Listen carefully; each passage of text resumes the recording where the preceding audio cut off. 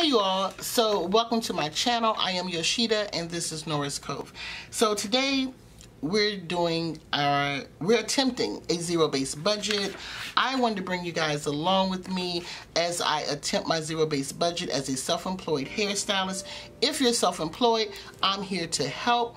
I don't care if you do hair, makeup, nails, barbering, walking dogs, anything. If you're a waitress, a bartender, and you're self-employed, I want to help you because I'm trying to help myself. So let's go along for the ride. There are so many budgets out there, but they're basically for people who get a paycheck. When you are self-employed, you don't. So I want to show you guys how I created a zero-based budget being self-employed. So if you want to see how I achieved this, stay tuned and let's get to the video.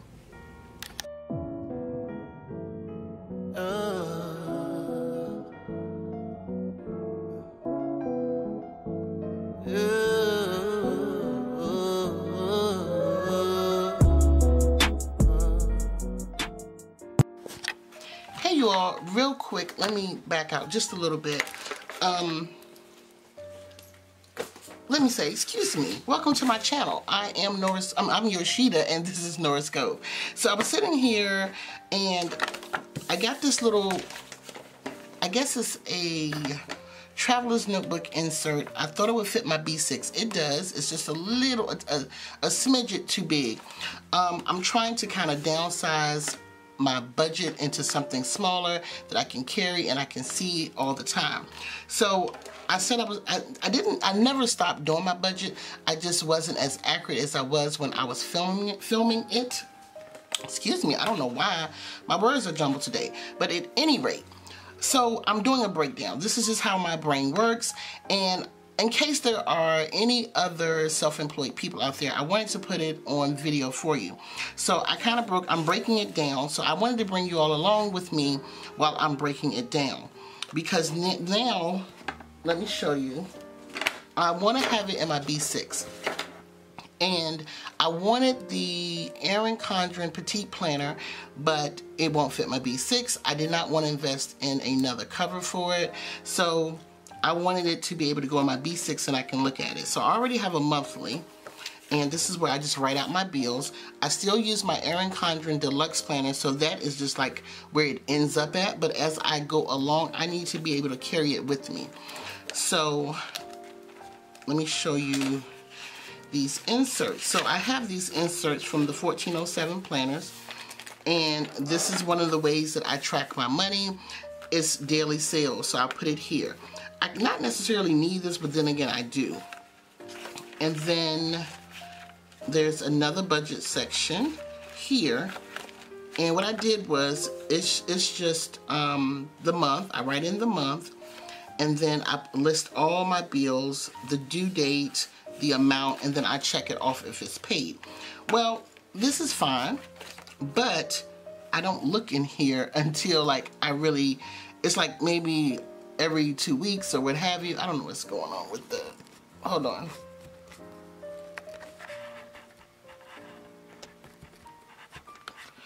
Okay, so I'll look in here like maybe once a week, every 2 weeks, but not as often. So I have to kind of backtrack, and I definitely backtrack in my daily sales. I don't know what happened here. So I made a kit. I wanted to make a sticker kit for this so that I'll look at it more often, and this is in another insert from the 1407 planners. This basically says notes. It's just the notes. So I wanted to put this in the form, so I hope I'm making sense. If you have any questions, please leave them in the comment section and I'll be happy to answer them. So I wanted it to kind of look like the Erin Condren Petite Planner.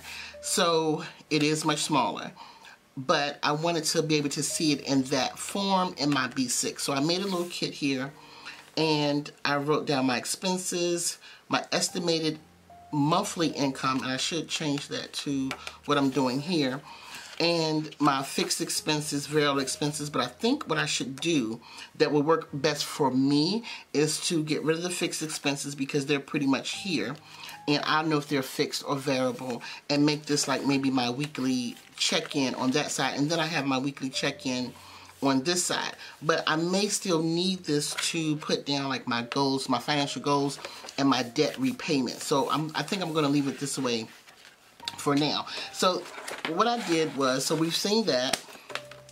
I'm just trying to make it make sense for me, and then hopefully it'll make sense for somebody else.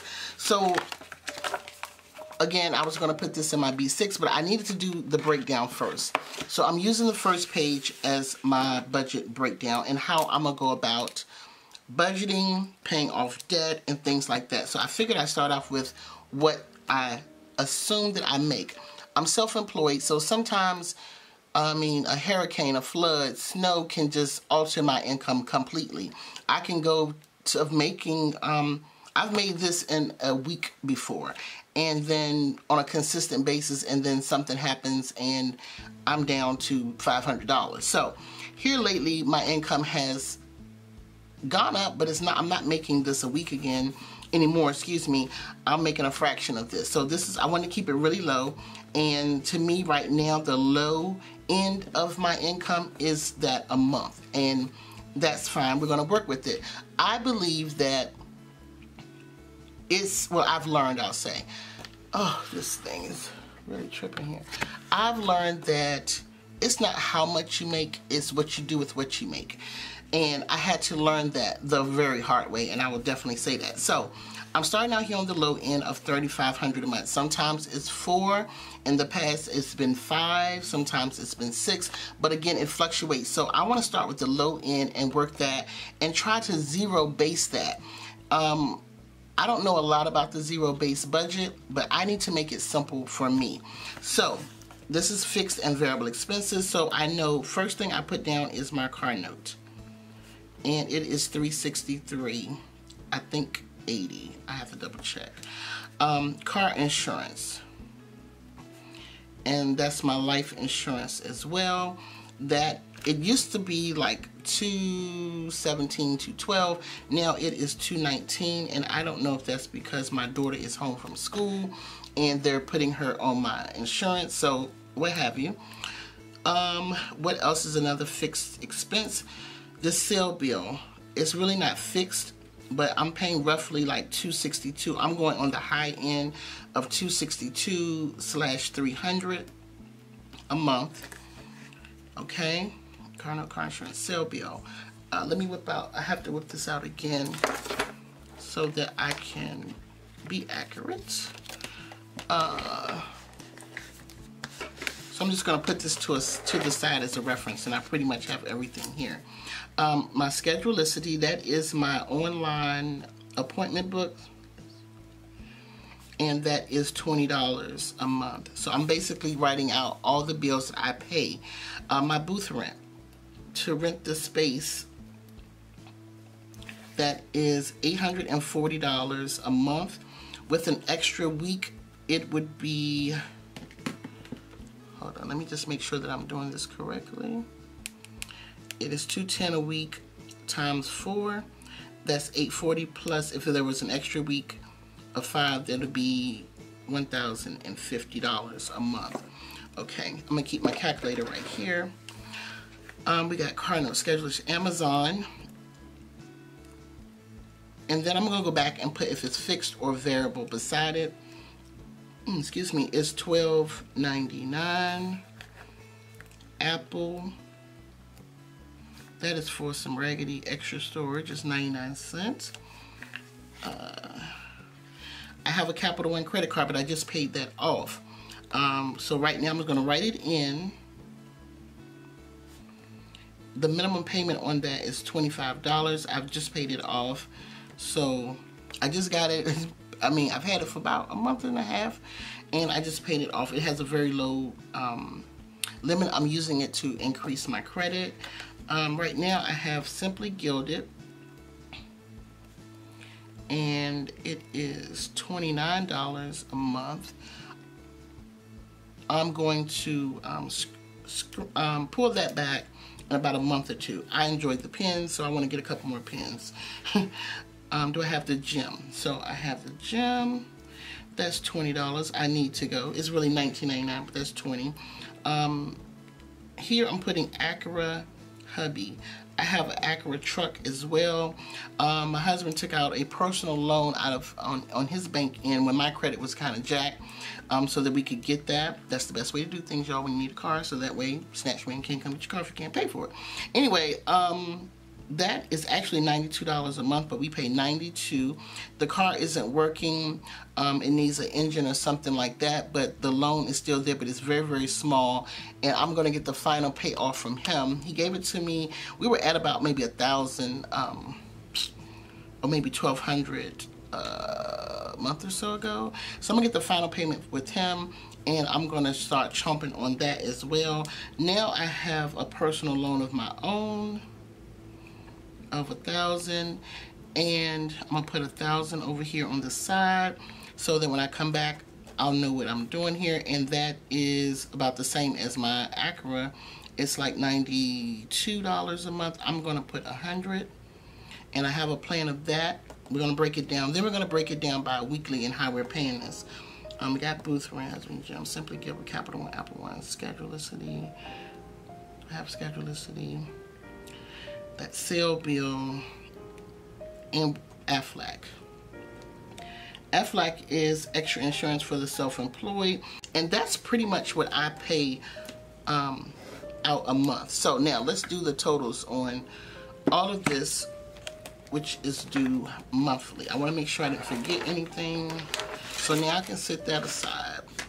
So monthly, so now the way I'm trying to break it down, again, if you have any questions, let me know, but I had to make it make sense. But I wanted you all to come along with me while I allow it to make sense, so that in case you're self-employed, we can figure this thing out together. Okay, so I'm averaging that I'm making about $3,500 a month. In my mind, I've already done this a couple of times. I do it often, and it's going to be about $2,000 or $2,100, but let's just add it up, because we have some new things. So my car note is $263.80, excuse me, $363.80, I believe.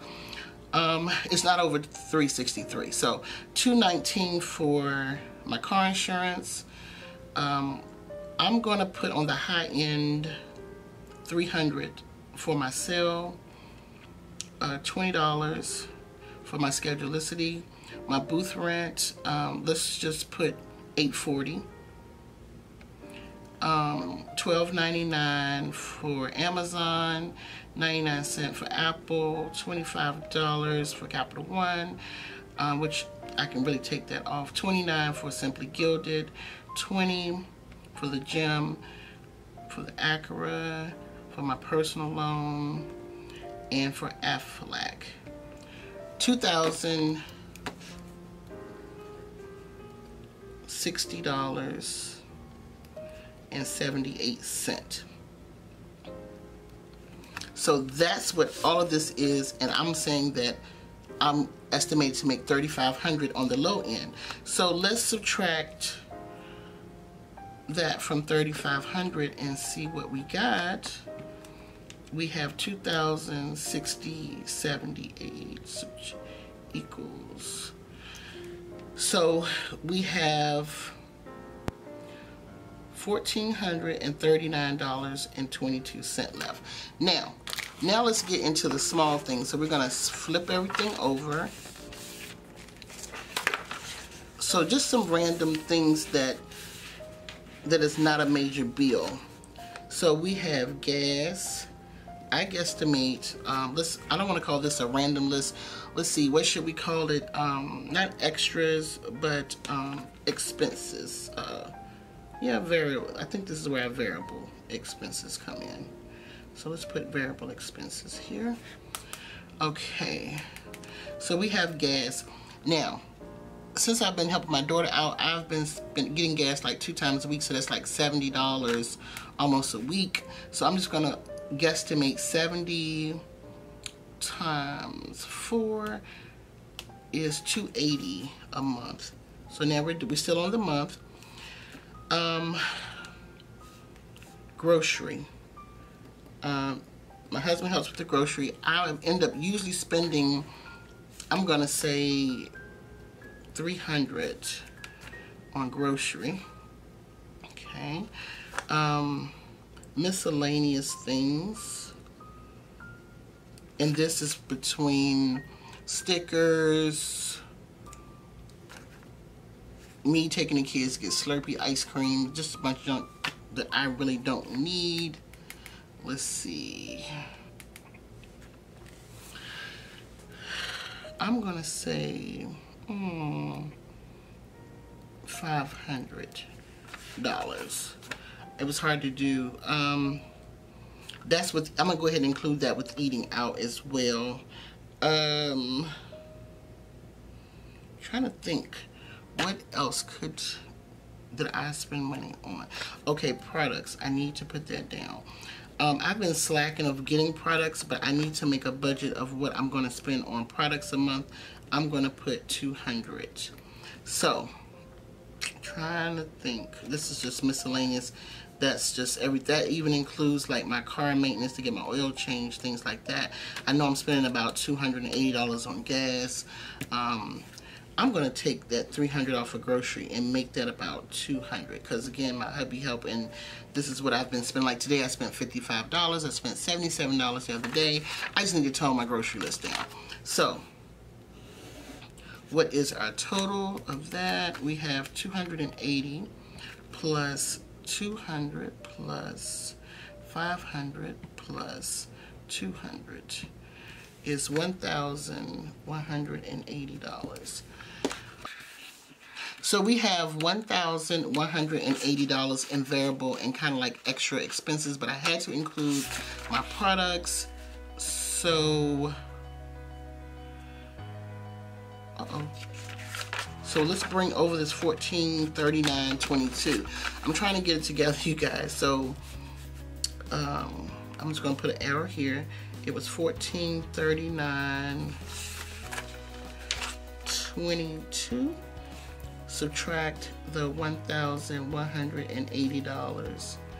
So this is making a lot more sense, because a lot of times I'm like, I don't have any money. I struggle from week to week sometimes. 1,180. That leaves me with $259.22. Okay, so what's left of this $259? Sometimes it's more, but I need to be able to take part of this and save. I want to take 100 of this towards savings a month. I could probably do more, but if I can, if there's extra, that's where that'll go. It'll just dump into the savings. Savings 100, and then that leaves us with $159.22 to go to sinking funds. So I believe that we have just created a zero-based budget. So now let's break down our sinking funds. And sinking funds, to my knowledge, is things that you want to build on for later. So let's say, for instance, you want to do Christmas shopping. You can set up a fund for that. This is just constantly adding to until Christmas comes. For me, I want to do like car, Christmas, date night, maybe things like that. So being that I have such little that I'm working with, I'm going to put down my car again, because car, that could be for me gas, that can be for me maintenance. Like I have a maintenance coming up, a $60,000 mile maintenance on my truck, which is $600. Don't have it, so I'm gonna have to wait until I can build that up. So what are we gonna put towards that? So let's take the $159.22 and I think we should put 10 to that. Okay.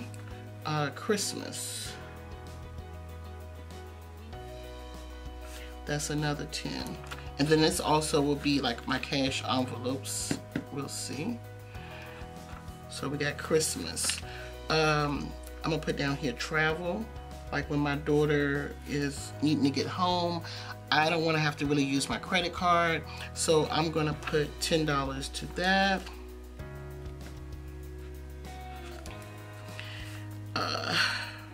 My grocery, This again will probably be in the, my pen ain't gonna like, wait a minute. I'm gonna put 20 to grocery.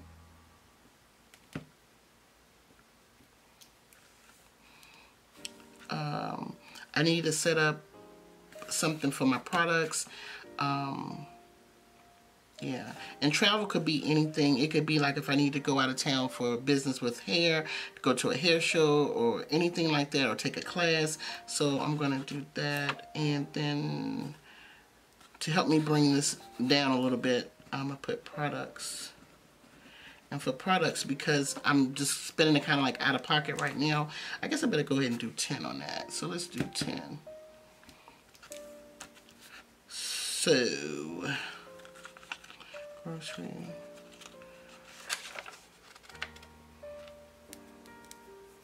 I'm just thinking, you guys, what else? So I still have a good amount left. Eating out.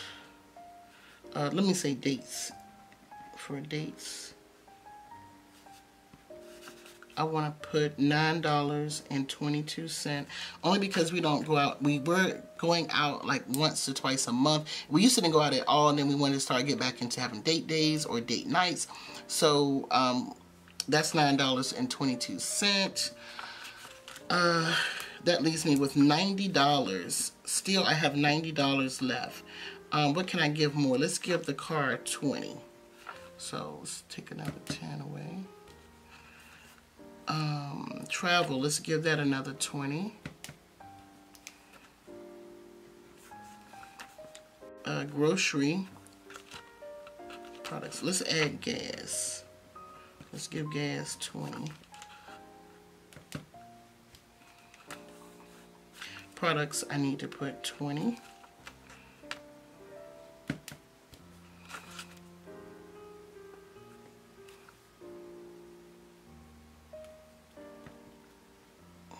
Okay. Battery's getting low, but we're almost to zero budget, so we got $40 left. We got Christmas travel, vacation. Shoot, what was I thinking? So I'm going to take this last 40 and dump it into vacation. So I am at a zero budget as a self-employed person. So quick rundown because my battery's getting low. So this is my budget outline for a self-employed person. I just had to figure it out. I knew the best way to figure it out was put it on paper. I decided to bring you guys along with me. This is my estimated weekly, monthly income. Monthly being basically $3,500. These are basically my fixed bills. I have car note, car insurance, cell bill, Schedulicity, which is my online app for my appointments. My booth rent runs me between $840 to $1,050. $1,050. Amazon, Apple, Capital One, that is a credit card, which is basically paid off, but I will take the extra and possibly put it towards savings. My Simply Gilded is here as Jim. My extra car loan, another personal loan of myself, and my medical here insurance for self-employed is there. And we had a total of everything averaging out to $2,060.78. So that left me with $1,439.22. So then we figured in what I pretty much spend when gas, grocery, miscellaneous, and products. That equaled up to $1,180, and we subtracted that from our $1,439 that was left from everything else. That left us with $259.22. We're going to throw $100 into savings. And then the rest is for sinking funds, which will go into our cash envelopes, which should be the same, which is car for car maintenance, Christmas, travel, grocery, products, date days, whatever. I should say dates and holidays, whatever. Gas and vacation. So I've basically created a zero budget. I just couldn't figure it out before, but it just, boom, my brain went to working and was like, let's write it down before I forget. So I wanted to bring you guys along, so that's it. So now I can create my monthly and weekly budget off of this. I think I'm going to like this book. I'm going to go ahead and just label that budget. And then what I'm going to do is break it down by week for me. So each week I should be putting in I'm going to divide it up. So I may do a part 2 to this where we're going to be dividing this up so that it works for me on a weekly basis. Now, we're also going to be doing another part in the series of how can I pay myself weekly. So we need to budget this out and how I need to be able to pay myself. Right now, paying myself will be my savings. And then we'll go to there and we have a goal. We're going to break it all down. So let's get into the self-employment budgeting. So this is going to be a new series on my channel, and I hope you guys come back for more and stay tuned for episode 2 of this series. Thank you all for stopping by. If you're new to my channel, you want to see how this budget is going to work for me on a self-employed, how we're going to zero base this out, how it's going to all come together in the next 6 months, and I would love to have you come along for the ride. I'd love to welcome you to the Cove. Hit that subscribe button. Also hit that notification bell so that you are notified whenever I upload content to this channel. Thank you all so much for watching, and I will see you in my next video. Bye.